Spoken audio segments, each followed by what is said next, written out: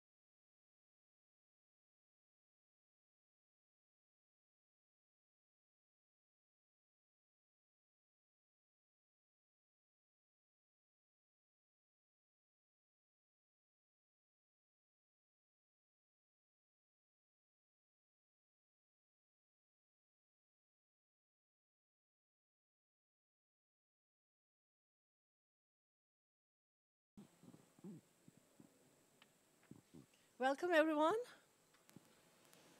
I trust everyone had a good lunch. And now we're headed for the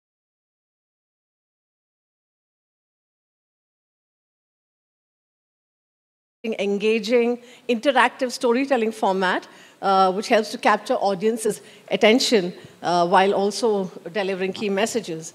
And so right now, what we have is a Pecha Kucha format. We have 9 case studies of solutions and pathways, which will be presented, showcasing system-level interventions for resilience, cities, and informal settlement solutions, as well as the transport sector resilience solutions.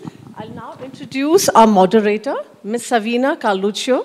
She is, pardon me, I'm so sorry about that. She's the Executive Director of the International Coalition for Sustainable Infrastructure, an experienced civil engineer and infrastructure practitioner. She has 20 years experience advising government, infrastructure owners and operators multilateral development banks and NGOs to develop and implement sustainable and resilient infrastructure that is fit for the future. She was previously head of guidance and standards at the Resilience Shift, as well as associate director and infrastructure advisor at Arup. She serves as a member of the Institution of Civil Engineers Advisory Board for the Sustainable Resilient Infrastructure Community. So I'll hand it over to Ms. Carluccio. Thank you. Thank you. And welcome everyone to this Solution for Change, Enabling Governments Ecosystems for Infrastructure Resilience session. So this is going to be an action-packed session that will feature 9 case studies of solutions and pathways to enhancing the resilience of infrastructure systems. So this year we have pushed the boundaries of case study presentation and challenged each presenter to tell us their stories in just 10 slides that will advance automatically with 20 seconds on each slide. So this format, as Aishwarya was saying, is called Pechakucha or Pechakucha, which in Japanese means chit-chat. So it's the first one of 3 Pechakucha sessions at the ICDRI, so we are the pioneers for this session. And we're really looking forward to some engaging storytelling today. So we will hear from our presenters first about a variety of solutions spanning geographies and regions, from using data and technology to improve governance and communication systems, to leveraging partnership approaches. So if all goes to plan, at the end of this session, we will have a Q&A with both the physical and the virtual audiences. And so if you're joining us online, thank you for joining us today. Please interact with us and send us your question at any time, specifying the presenter or the case study your question is directed to. And we will take it at the end. And for the physical audience, there will be a microphone in the room. So without any further ado, let's get started with the Pechakucha presentations. So the first 3 presentations will be exemplified system-level interventions. So allow me to introduce our first presenter, Dr. Samantha Burgess. She's a Deputy Director of Copernicus Climate Change Service at the European Centre for Medium-Range Weather Forecast. And Samantha will be speaking about using climate data for decisions. So over to you, Samantha. Tell us when you're ready to start. Thank you very much.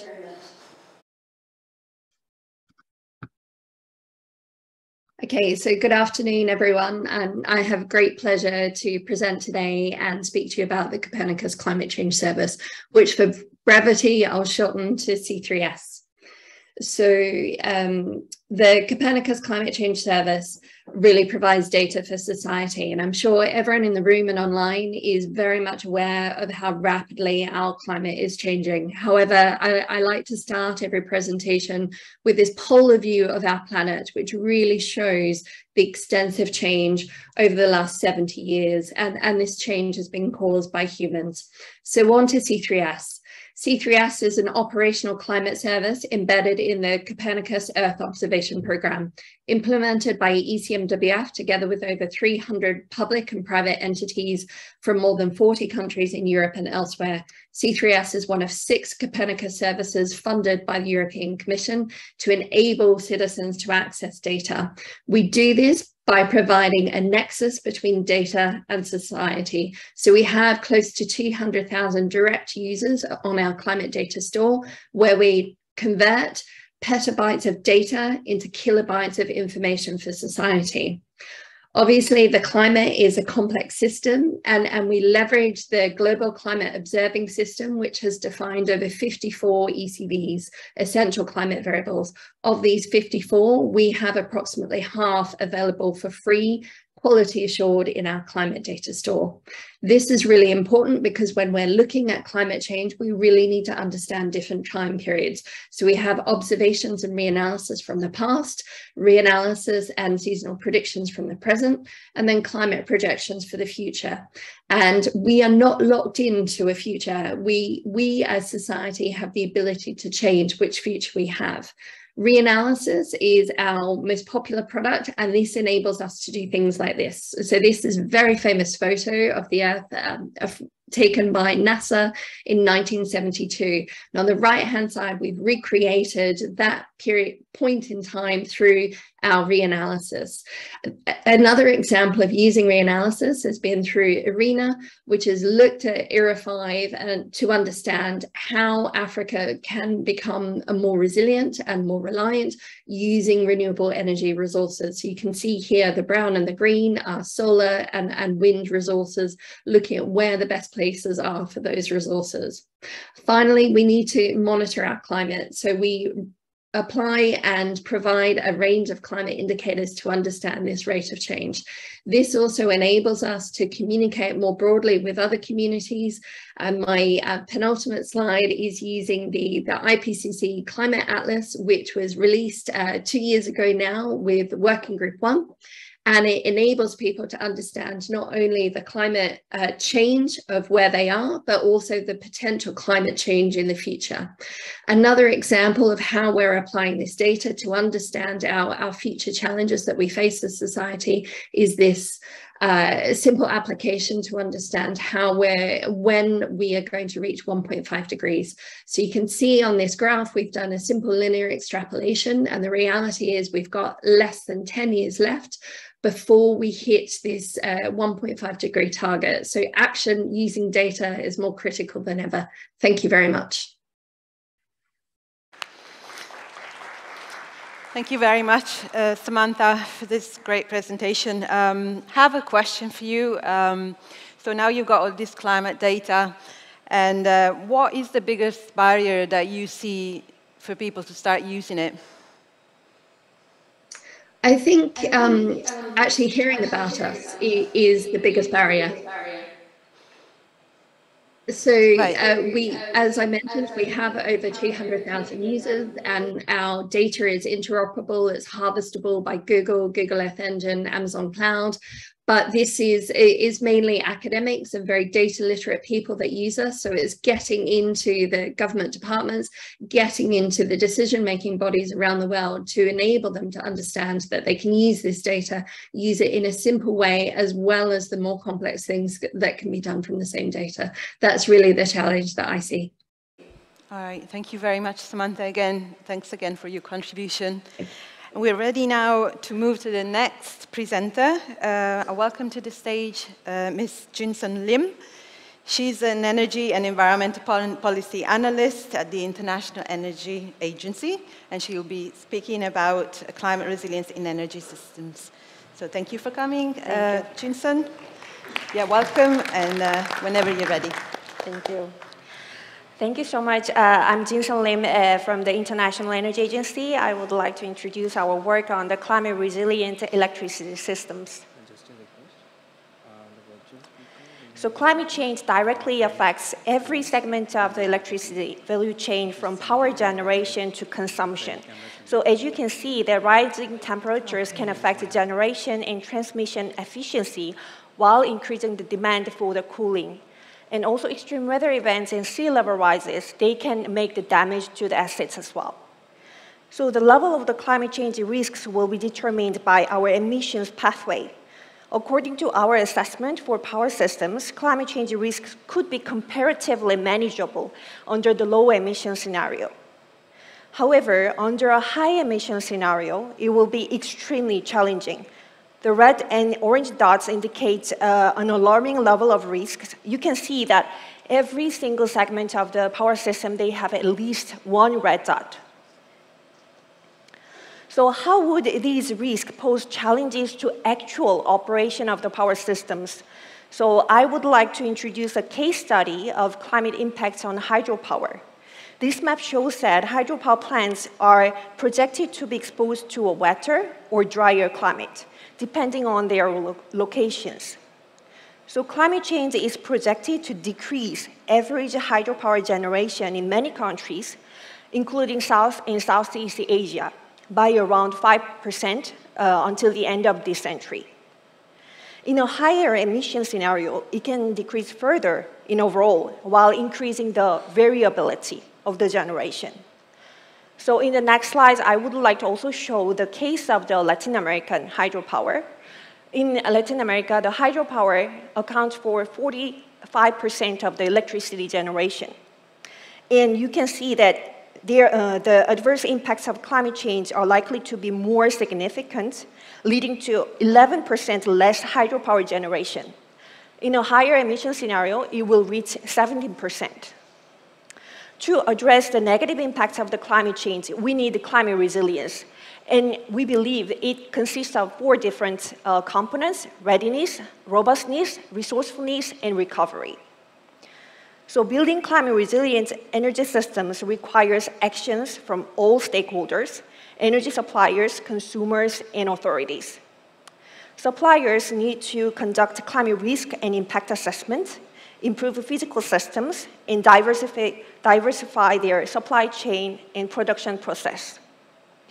Consumers, particularly from main and use sectors, such as buildings, industries, and transport, can contribute to climate resilience through behavior changes, energy efficiency, nature-based solutions, and others. Of course, energy authorities and governments have a very critical role to play to increase the actions from the supply and demand side. They can mobilize actions from all stakeholders by mainstreaming climate resilience into policies and regulations, support financing and insurance, and ensure emergency preparedness. So I would like to emphasize that everyone in this room should collaborate to build a climate resilience in the energy system. Thank you. Great job. Thank you. Thank you, Jun-san. You mentioned that governments have a critical role to play in building resilient energy systems. So what is the biggest gap that you see that exists in taking action? Yes, actually, when we are thinking about the energy sector, we automatically think about mitigation only. So adaptation and resilience discussion have been neglected in the energy sector for a long time. So although there are many countries have a very good adaptation strategy, resilience strategy for the water sector or agriculture sector, and mitigation strategy for the energy sector, they all have very good strategies, but the resilience adaptation consideration for the energy sector has been missing. So according to our assessment, 25% of IEA member and also association countries, they are missing those kind of consideration in their energy and climate policies. Okay, thank you so much. Thank you again. So much. Please join the table. Oh, this way. Join the table of speakers. Thank you. Thank you. Thank you. Right, moving on to the final presenter of this first round of presentation. I welcome to the stage Ms. Magdalena Komarek. Please join us, Magda. She's a project manager, climate change adaptation at DHI, and she will be presenting about strong partnership that offers multidisciplinary solution for climate and disaster and climate resilient transformation. Thank you, Magda, yes. Whenever you're ready. Okay, hello everyone. Today I represent the Polaris Center of Excellence, and I'm very excited to show you the presentation. Okay, whenever. So alone we can do so little. Together we can do so much.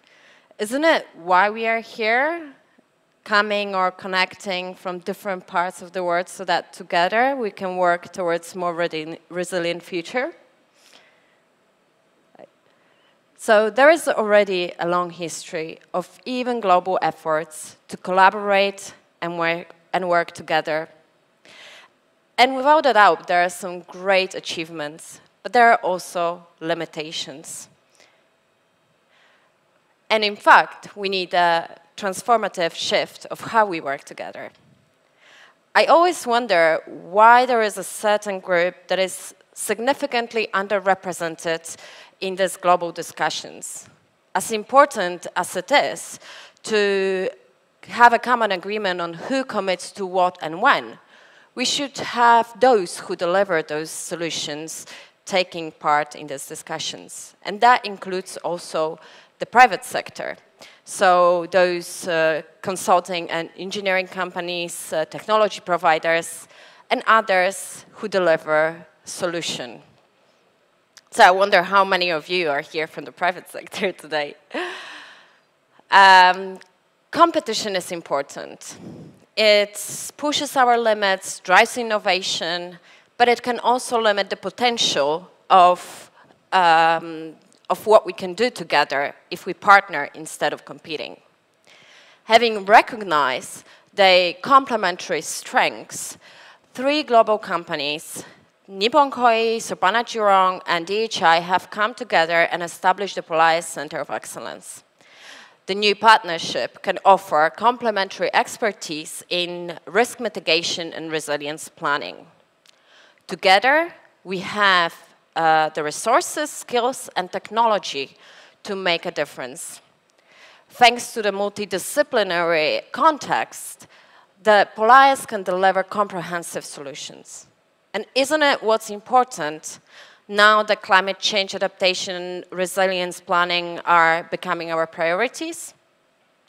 But choosing the right solution requires informed decision-making that involves in-depth understanding of the processes and systems involved.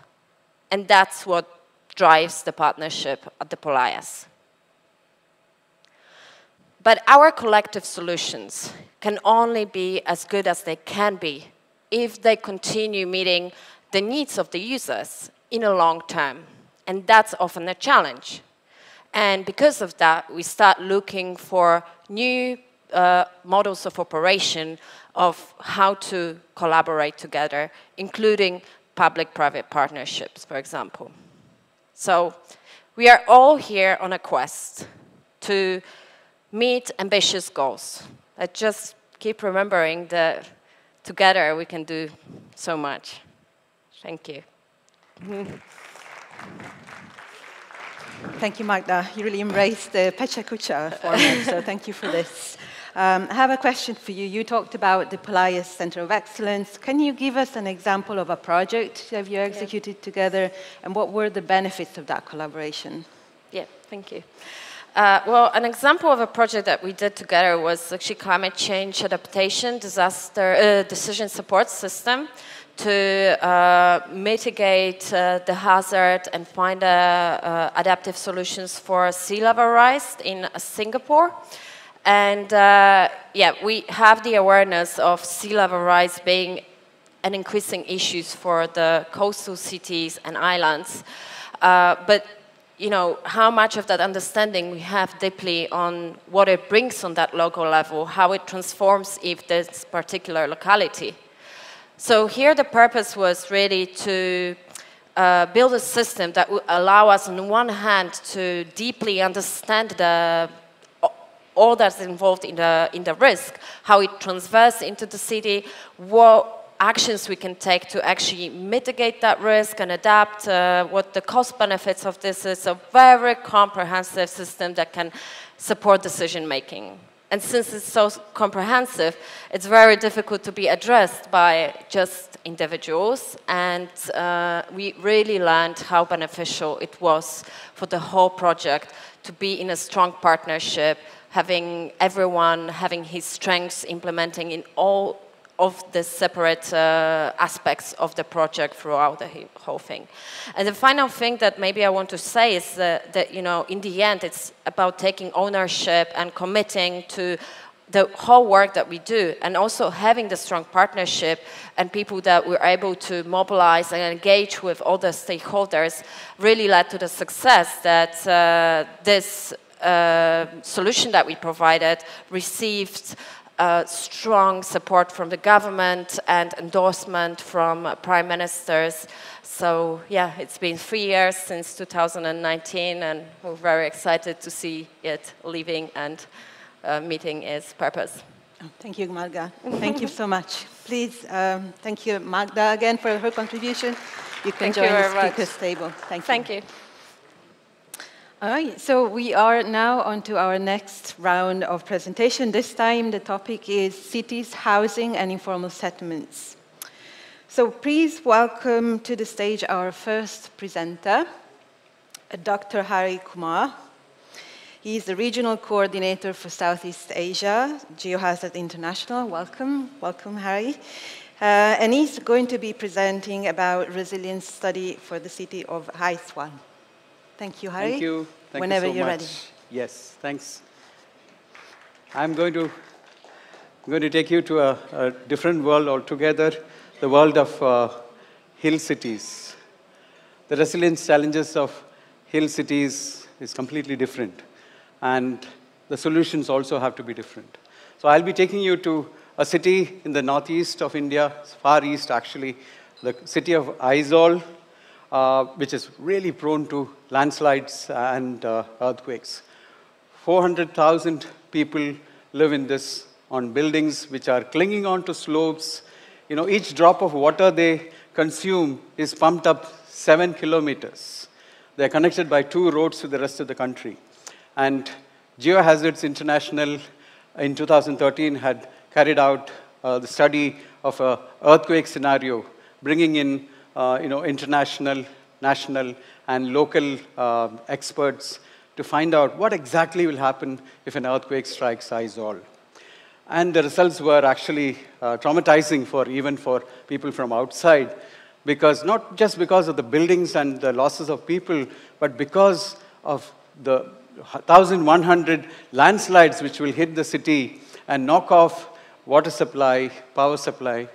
So this really caught the attention of the decision makers. And also the interdependence, one thing I missed saying, the interdependence between the water supplies dependent on the power supplies dependent on roads for restoration, and so on. So this caught the attention of the decision makers, and because there were also a lot of solutions being offered by the scenario. The solutions were really sector-wise, bite-sized solutions. Because of their interest, it gave us an opportunity, a window of opportunity to bring it all together into a long-term risk mitigation plan. And the city has been actually ticking the boxes, achieving targets year by year. They have their 1:5,000 scale hazard map. They have geologists empaneled. They have slope modification regulations. They worked on water supply risk mitigation. They started with one source, single source water supply. Now they have 3 sources and 2 different pipelines. So a lot of work has been done by the city of Aizawl, which all started with one earthquake scenario. The scenario really opened the doors for us, but the hard work had to follow. A lot of work had to be done, because the scenario only, it starts the conversation. But to encourage mitigation takes a long time and a long series of work. So right from 2013 till now and continuing, we have been working closely with the government of Mizoram to take them forward towards resilience. And it has been a very, very engaging journey with them. And I believe that many other hill cities have to take these steps forward as well. So let us actually focus more and throw more light on the hill cities and continue working closely with them. This is a section which needs a lot of support from the rest of us. Thank you so much. In time. Great job, great job. Thank you, Hari.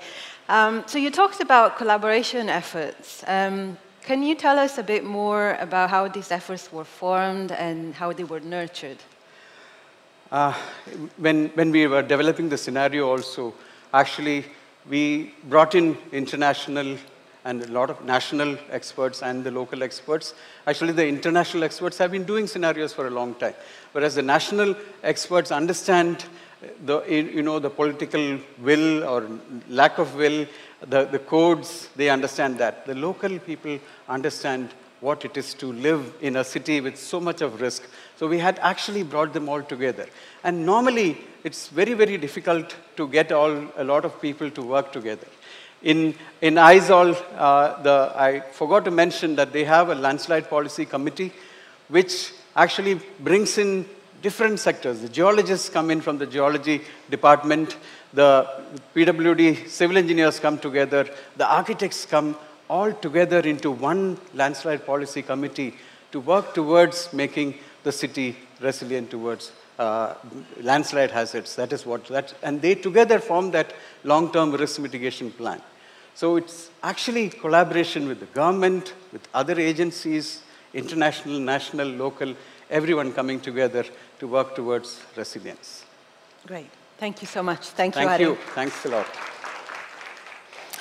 All right, we are halfway through our presentations. I hope you're enjoying our Pachacucha pitches today. May I invite on the stage Ms. Regina Opondo. She's a senior community principal at Conquerway Design Initiative. Hi, Regina, welcome. And she will be talking about the 3IF Initiative for Informal Settlements in Kenya. Over to you. Thank you very much, and good afternoon to everybody. Designing for dignity. When I first joined KDI, one of our colleagues in a team meeting said that's the thing he liked most about KDI.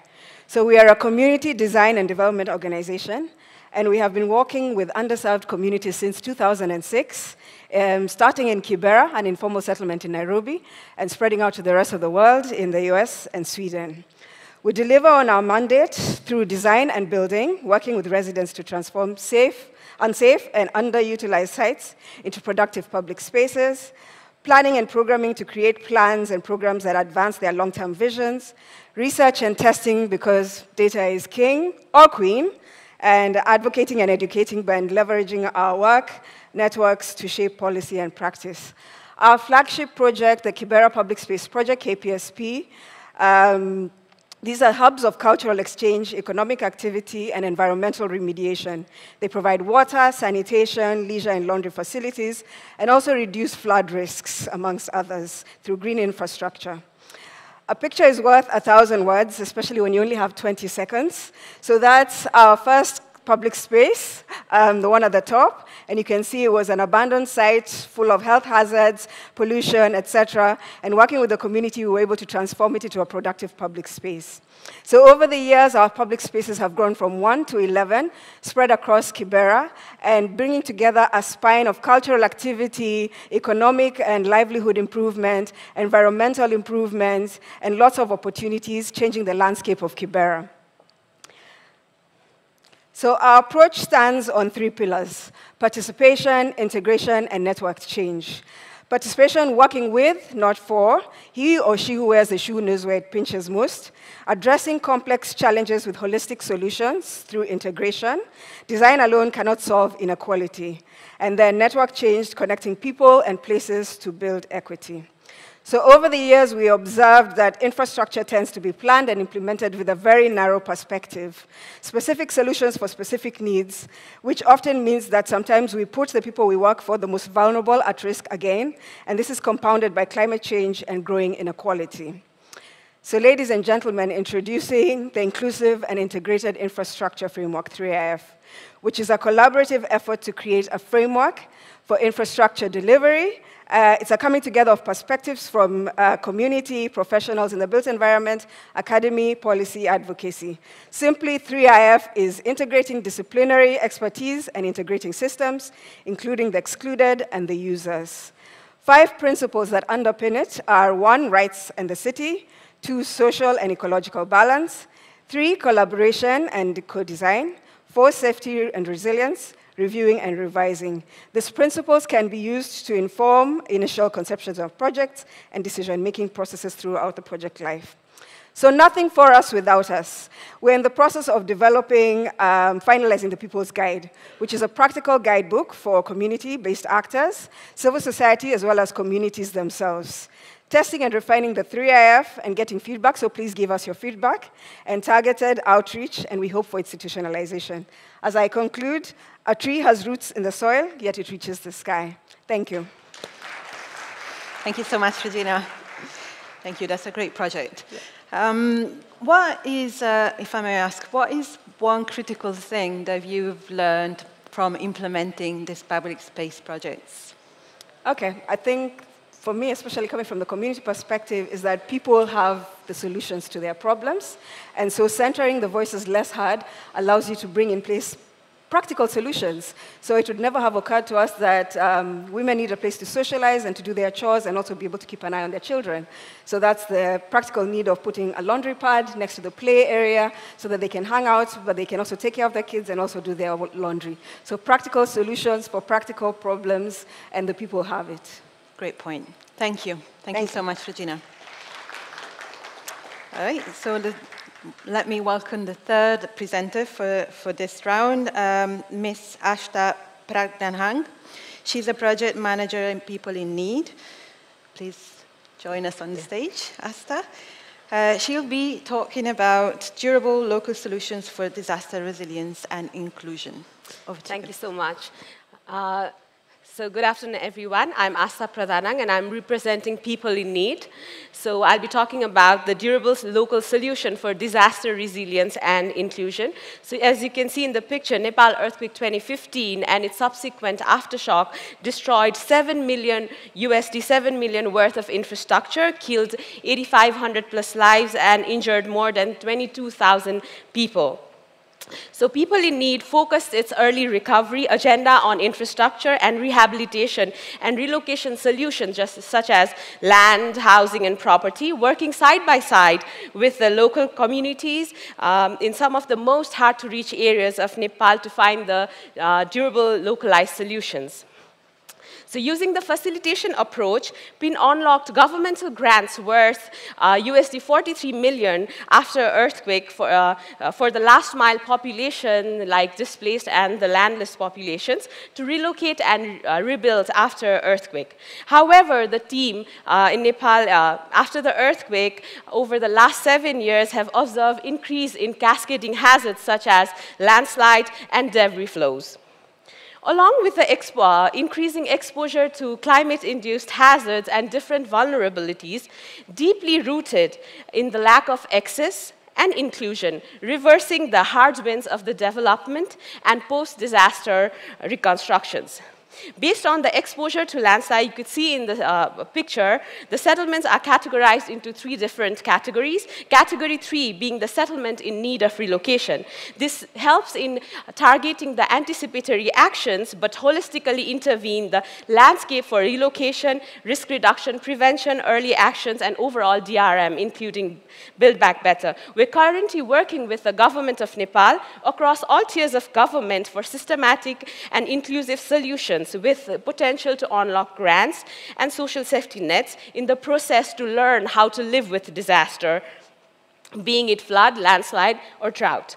The major problem has been the pillars of climate change and disaster risk reduction not being integrated. And the evidence-based climate change data is not adequately considered while planning and response. So the communities most at the risk and impacted by climate change are not receiving targeted support as they are supposed to. So, to holistically and efficiently address the disconnection between DRR and climate change at all levels in the government through a local-led intersectorial approach, PIN is currently working with local stakeholders in mainstreaming climate change into local-level planning. Through co-producing an interactive tool called Climate Change Toy Model. So it is a decision-making tool for local government and communities to identify longer-term climate change impact and make investment on sustainable and resilient infrastructures. For an instance, it could be a multi-hazard resilient climate-friendly houses for the disaster-prone communities. So this will be applied through an adaptable and systematic approach that it is multi-hazard and specific to unique local context. We're currently taking baby steps for now, but it has a potential to be scaled up and replicated across the country. Thank you so much. Thank you, Asta. Thank you for sharing this. I have a question about this climate change toy model you talked about. Can you tell us a bit more, how will this be used by local government to support investment decision-making? So in terms of decision-making, actually, climate change toy model gives the shows the future impact of climate change, how exposure and risk would actually look like in the foreseeable future in different emission scenarios. So this means that local governments will make plans accordingly, policies in terms of actually going for the infrastructure, considering the future scenarios as predictable by the model. For an instance, if you talk about the flood depth, it won't only consider the current scenario, but will also consider the future scenarios in like what would be the flood depth in like next 20 years or 50 years, and have the infrastructure likewise. And we are also actually considering different approaches while we are doing this. So one is the human-centered approach, and the other one is citizen science, and also intersectionality approaches across. So through citizen science, what we are actually doing is we are actually working with the communities there, the CSOs, and we are taking the indigenous knowledge from them and actually overlay the scientific information on it so that it will be a better solution for everyone in terms of, especially for the multi-hazard approach. All right, thank you so much, Hasta. Thank you so much. All right, so we are ready to move to the final set of presentations, and this time we are focusing on transport and the transport sector, and explore solution and approaches for that specific sector.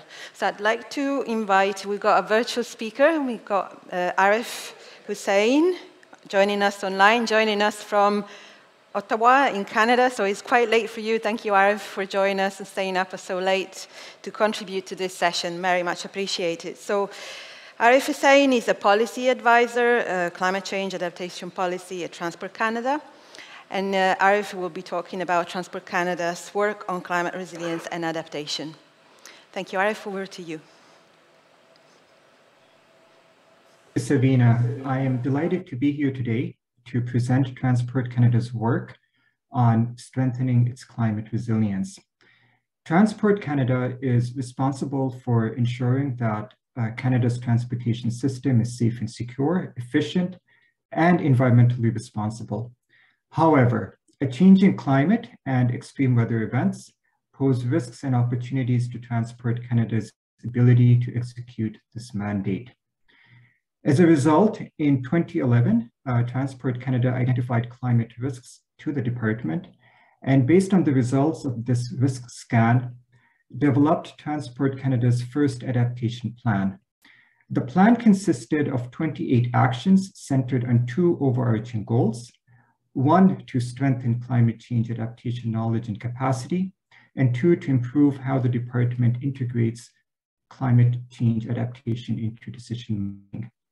In 2017, we conceptualized the development of Transport Canada's second climate change adaptation plan by conducting a climate risk assessment with a broader range of assets, operational policy and program functions, as well as climate data. With that framework in place, we identified, analyzed, and evaluated climate risks and opportunities to the department and developed risk treatment and adaptation measures for those risks. The risk assessment and the adaptation plan included extensive consultations and resulted in 36 adaptation actions to support Transport Canada's mandate. I should highlight that the actions are about Transport Canada and not the sector as a whole, but the plan does acknowledge where actions will benefit the sector. The actions are grouped under 4 strategic goals, such as strengthening the department's knowledge and capacity on adaptation, embedding climate considerations in the department's decision-making process, and demonstrating continued leadership on transportation adaptation. Let me just conclude by mentioning 3 key features of our plan that might be of interest to the audience. 1, we found it useful to integrate our adaptation work with broader strategic priorities, such as the federal adaptation commitments in Canada's Greening Government Strategy. And number 2, recognizing that climate risks evolve and new risks can emerge, we have deliberately developed an evergreen approach to the 5-year plan. This means new or evolving climate risks and opportunities can be considered, and the resulting actions be added during the duration of the plan. And finally, a results-based management framework to track progress on measuring the effectiveness of the actions and to demonstrate results.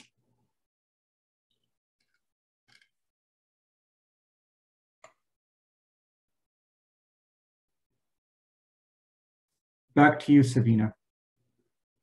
Can I ask, from the work you've done at Transport Canada, what you think are the lessons learned that would be applicable to others that we can learn from? Thank you, Sabina. At the outset, an organizational climate risk assessment, which helps inform an organization's adaptation plan or equivalent, cannot be done at the edge of a desk. As Dr. Kumar also mentioned in his presentation, a risk assessment requires significant engagement. In the interest of time, I'll just share 3 key lessons. One, you need support from your senior management team. When we were developing our second adaptation plan, we sought approval from the department's executive management committee on the proposed approach, and we provided them with regular updates. Equally important are the people whose input will be invaluable in the comprehensiveness of your risk assessment and adaptation plan. Second is to have a realistic scope for what you want to include in your climate risk assessment, how the work will be done, which type of RCP scenario to use, the projection timeframe. This will likely lead to a more manageable process and clearer outcomes. Another important element is the measuring, monitoring, reporting, and the feedback loop in general needs to be kept in mind when conceiving the level of ambition of the plan. And finally, while the causes of adaptation are due to climate science, the impacts of it often result in economic, social, and safety repercussions. It's unfortunate that climate risks are often linked to an organization's environmental agenda, but in reality, it is a very strategic horizontal issue. One of the ways that we overcame that was throughout the risk assessment and adaptation plan, we presented very concrete, relevant examples on how slow onset of climate impacts and extreme weather events could pose financial, safety, and/or reputational risks. And by doing so, senior management were willing to engage more and appoint a much broader range of people to work with us than merely an environmental expert. Great. Thank you, Arif, and thank you for staying with us at this time in your day, I should say night. So moving on to the next presenter, can I invite Dr. Ujjwal Sur? Please join us on the stage. He is the Deputy General Manager at Nippon Koi, India, and he will be presenting his case studies on building future-proof railway corridor in a changing climate. Thank you, Sabina. Hi, everyone. I'm very glad to be part of this ICDRI conference. So let's start. The dedicated freight corridors are a unique type of heavy haul transport for India, particularly to decongest the Indian railway tracks initially between New Delhi and Mumbai, and the other one is New Delhi with Kolkata. So this is mainly a heavy haul transport that is a faster, cheaper, and convenient solution for the freight transport at a high speed, having double-stack containers and faster movement. This will provide a good support. At present, the movement of these tracks are highly sometimes affected by climate change and natural disaster like flood, earthquake, and other type of natural disasters. So therefore, there is a need to address the issue and include the overall scenario inside. You can look at this photo. Because of the heavy torrential rain, there is slope instability already in the system. Accordingly, there is due to high temperature, there is buckling of the railway tracks. So all this needs to be addressed carefully in order to protect the interest of the nation and the movement forward. For example, the climate change. To address the issue, there is huge amount of infrastructure and the repetition cost should be involved. Therefore, there should be a coalition and there should be multiple players who can address these issues properly. So several adaptation measures has already been taken in this project, particularly in terms of early warning system, the railway infrastructure system, the monitoring, train management system, and everything has been taken care considering 100-year design period so that the resilient transport infrastructure can be offered. Particularly not a single infrastructure element. This is a $9.8 billion project. So to make sure this project for long term, there are many players who are contributing at national, international level, as well as between the public and private sectors.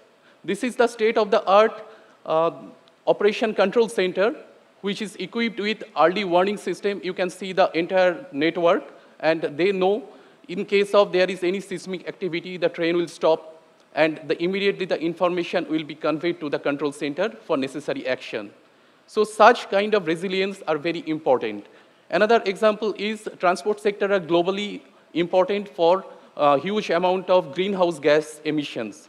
Suppose this truck on train, the solar power, rainwater harvesting, all these will contribute towards reduction of approximately 450 ton of carbon dioxide in long term by DFC. So this is the dedicated freight corridor of India, the vision of our Honorable Prime Minister to develop a climate and resilient and disaster resilient infrastructure, and hope it will serve the nation to the Make in India initiative, and we'll look forward to a new beginning and future. Thank you.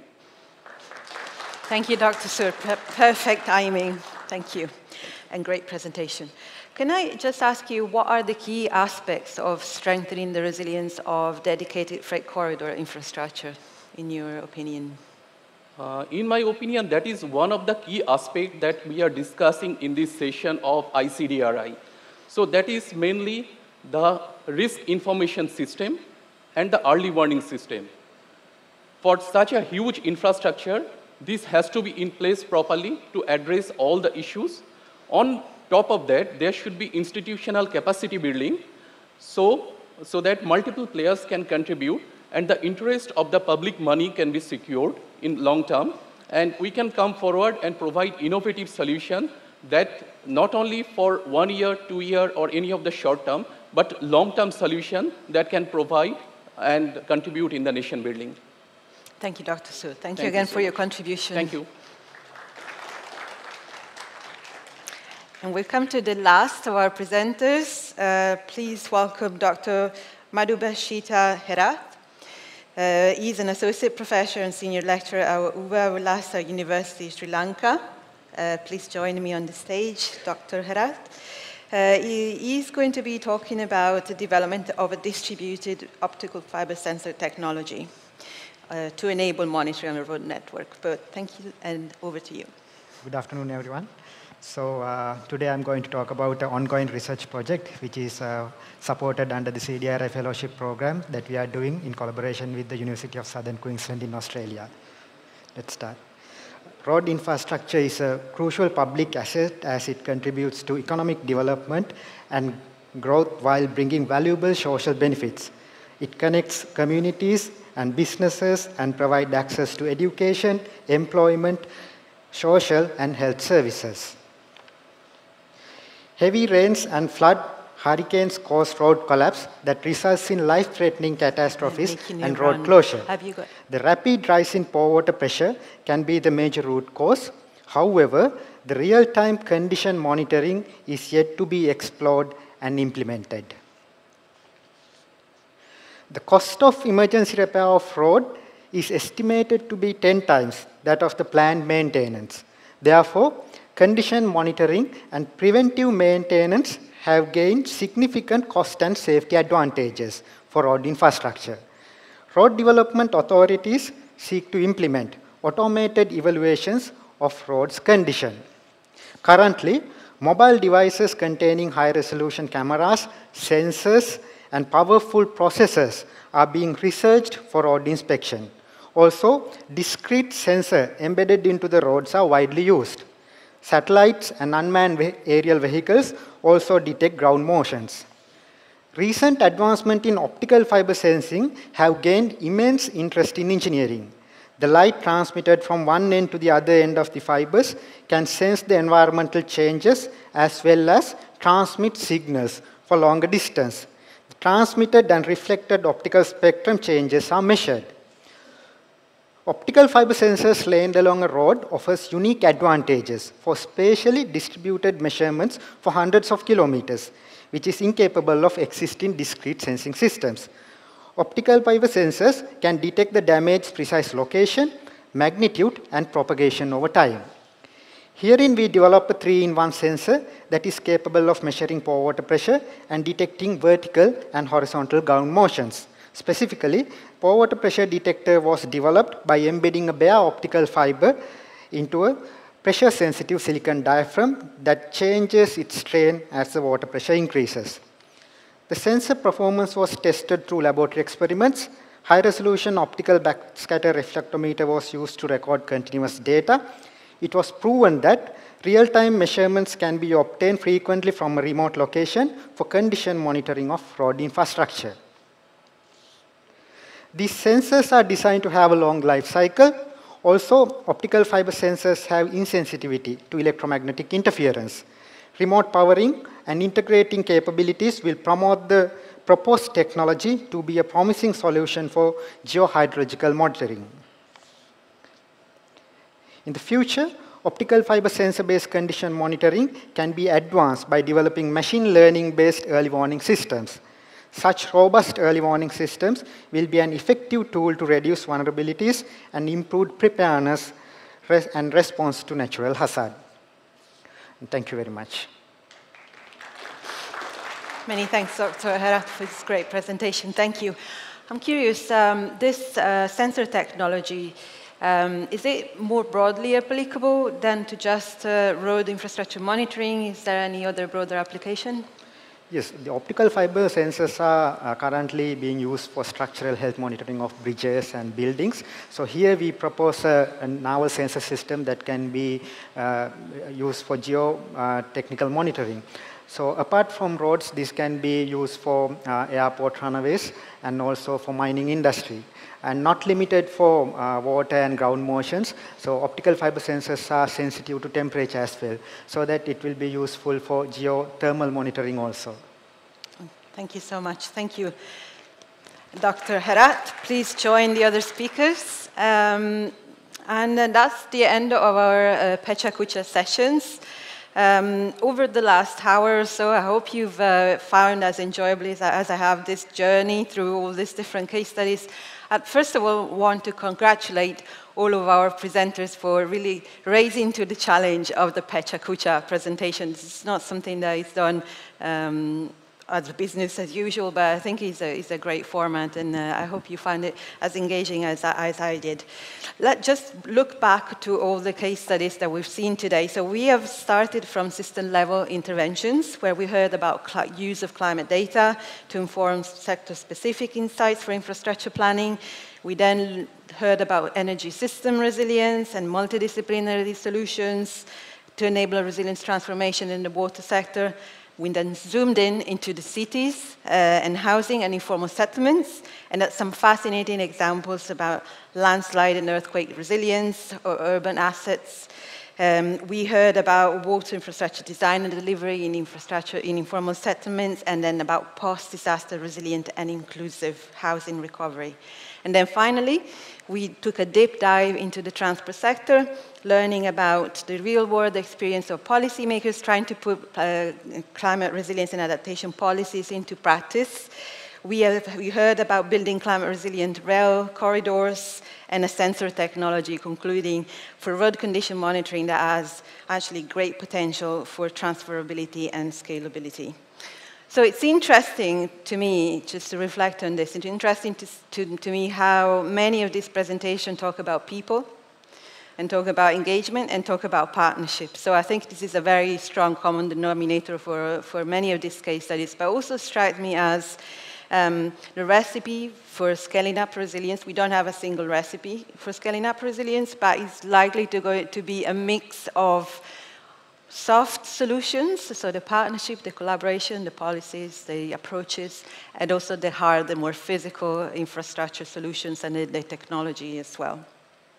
So we learned a lot from our presenters today, and I hope these case studies, and this is the hope that will be of inspiration to others as well. And I think we are now ready to start the final part of this session, which is the Q&A. So just checking if there's any question in the room first.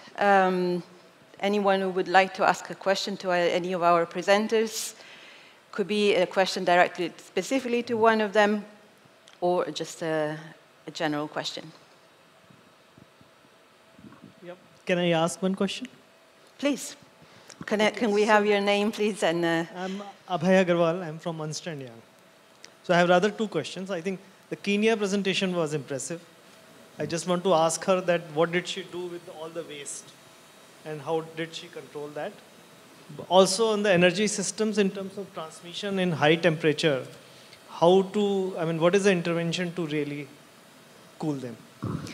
Okay, so I think there's a question for the energy systems. And then the first one, sorry, to just... Kenya, urban spaces. Okay. Yes. Very interesting case. Thank you. Does anyone wants to answer, please? Thank you.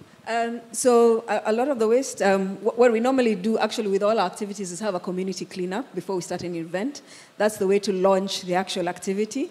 Once we do the community cleanup, we engage the county to come and pick up the garbage and then dispose of it as the county does. Where it is possible, then sometimes we also recycle some of the material, but most often a lot of that is not stuff you can recycle. But the group that we saw there has actually also set up a recycling plant on site where they recycle plastic as well, which they collect from the neighboring community, which is now also reducing the incidences of that waste ending up in the dam. Thank you. And Jinsun, please. Yes, thank you very much for the question about impacts of the heat on the transmission and distribution lines. Related to that question, to enhance the resilience of those kind of electricity network, we are thinking about several ways. The first thing is about innovative technologies to ensure more insulation better in the transmission and the distribution line better. And the second one is we are more widely using smart metering and smart monitoring system to ensure that real-time monitoring can guarantee that if there is any kind of disruption happen, if there is any kind of efficiency drop significantly, so that we can respond to that kind of changes more immediately with using other existing lines and options. Thank you, Jinsun. Any other questions? Yes, please. So my question is for Dr. Arif from Transport Canada. So you talked about your adaptation strategy. You talked about using different RCP scenarios, but the different RCP scenarios are so different. And there's a fair bit of uncertainty about how they will manifest themselves at the local level. So in such a situation of uncertainty, how do you plan for transport infrastructure where your investments are going to get locked in for the long term? How are you dealing with uncertainty and surprises in making investment decisions? Thank you so much for that question. So that was so throughout the risk assessment, we had to make some very hard decisions, recognizing that there is a high degree of uncertainty, whether you use a low case scenario of a lower end RCP or a high end scenario. We made the decision to use RCP 8.5 simply because it was the most efficient way of completing the risk assessment.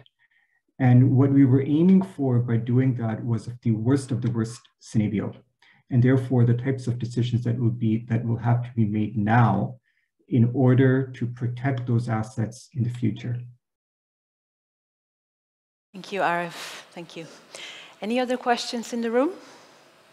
Yes, please.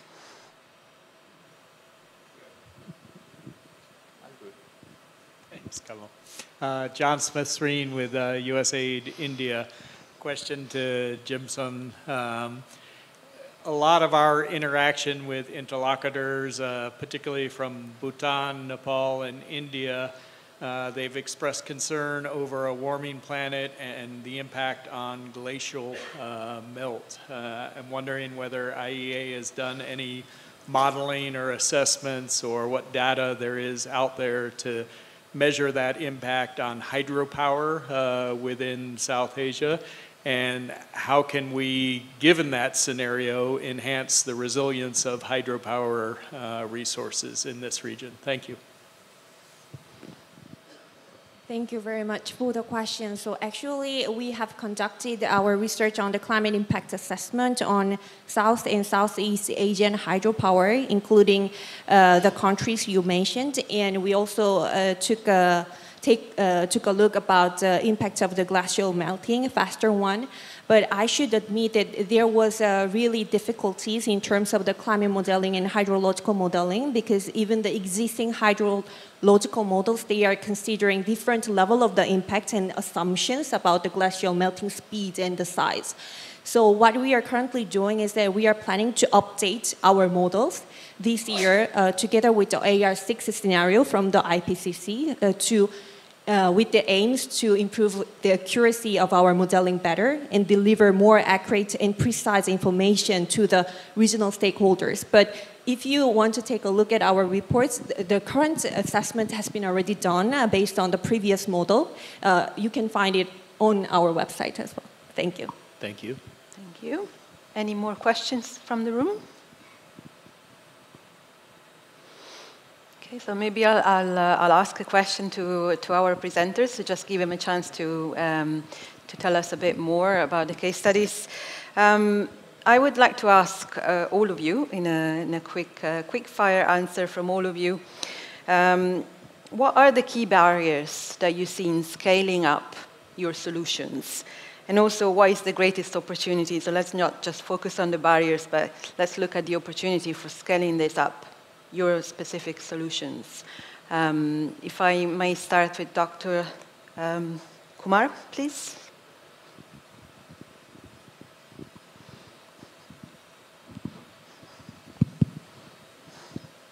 Thank you. Thank you for the question. You know, we have been talking about taking the windows of opportunity. And, you know, in many of our countries, the problem is, unless you have gone through this hazard or disaster, you know, the interest, the public interest, the administrative interest is not there. So which is why we thought, you know, a scenario was a good way. You know, even without a disaster, you can really explain what is going to happen. So that was a way around the barrier of not getting enough attention without a disaster. I mean, like even within our country, if you know, a different state has an earthquake, the rest of the country may not really take notice and make changes. Whereas I keep talking about examples from other countries where even if Los Angeles has an earthquake, the Japanese code will change because they're taking lessons. So I think the barrier is, you know, not enough lessons are learned from past events. That is one of the barriers, I think. Okay, thank you. And Magda, please, if I can hear from you. Challenges and opportunities. Well, I see the greatest challenge to be actually with the potential that we have that can really reach the people and the societies that need it, to create a system that allows collaborations, not only among the private sector, but also across different sectors, to reach out and implement whatever we can provide. Great, thank you. Asta, please, your thoughts? Thank you so much, Sabina, for the question.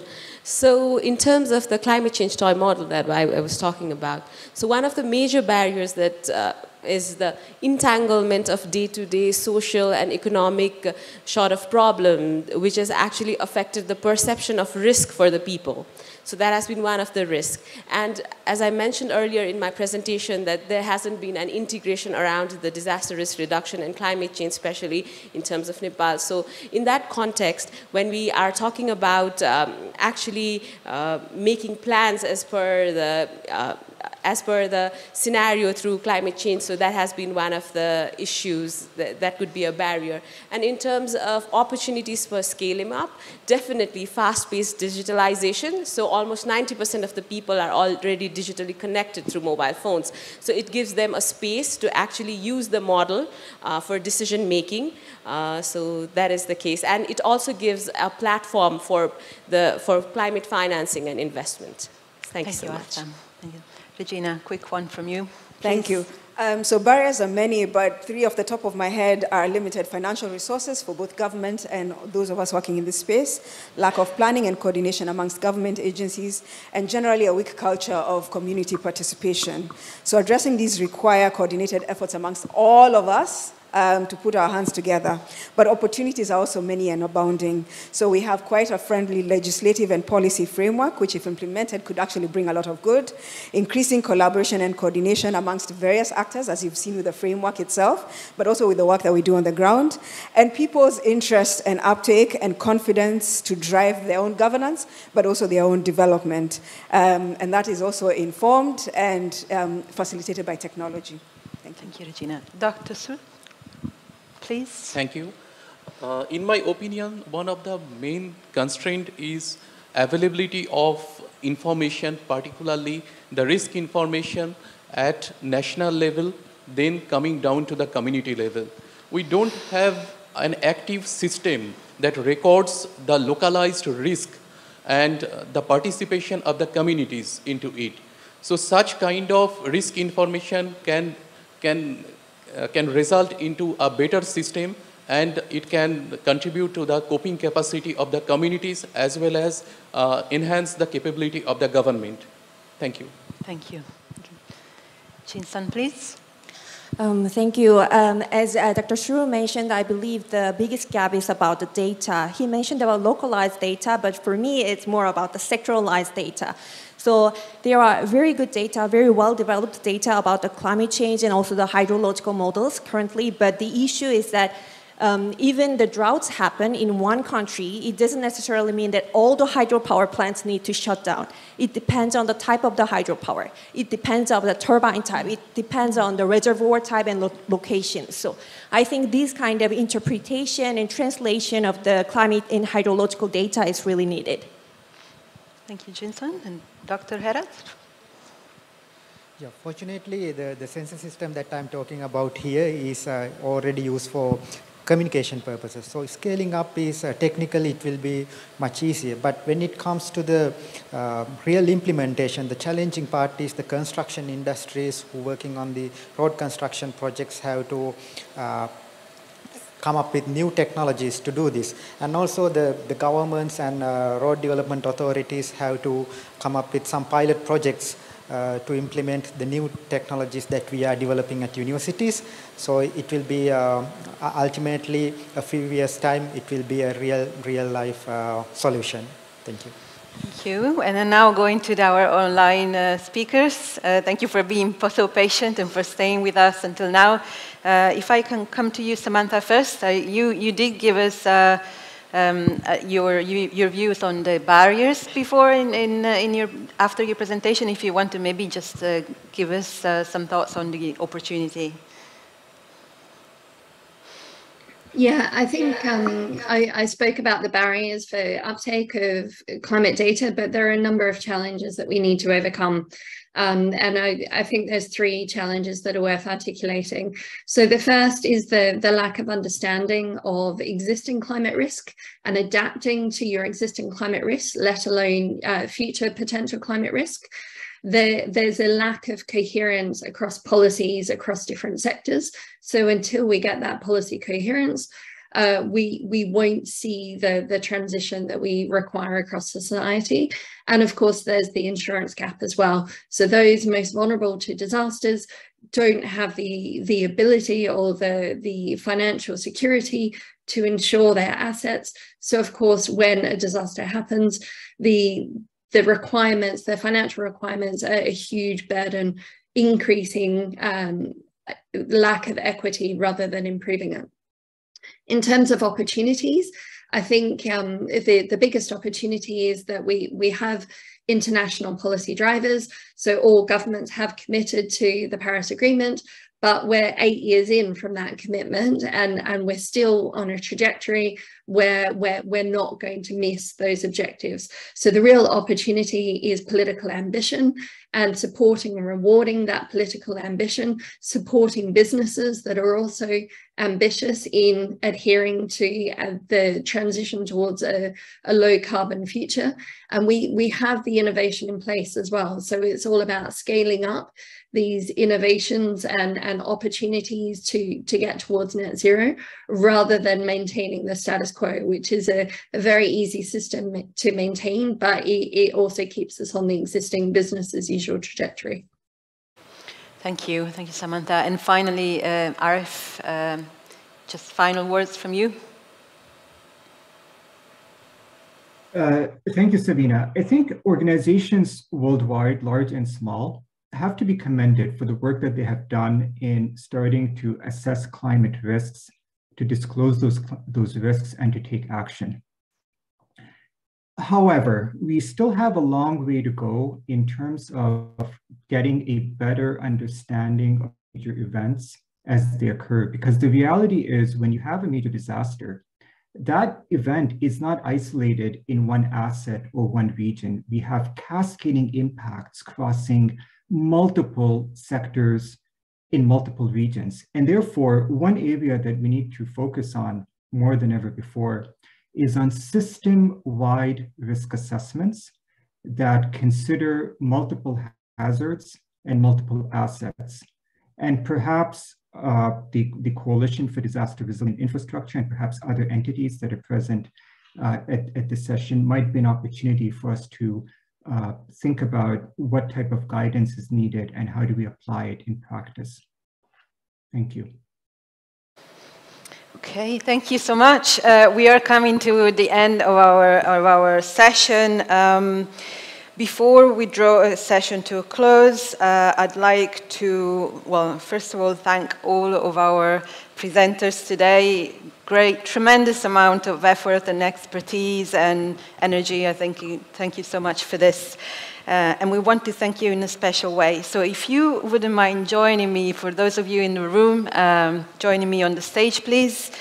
We would like to just give you a token of our appreciation. Please join us. And while you're joining me on the stage, I just want to also let all of you know here in the room and online that tomorrow there's going to be the next Pecha Kucha session. So they'll have a high bar set, I think, to meet after this session, and will take place at 9:30 tomorrow.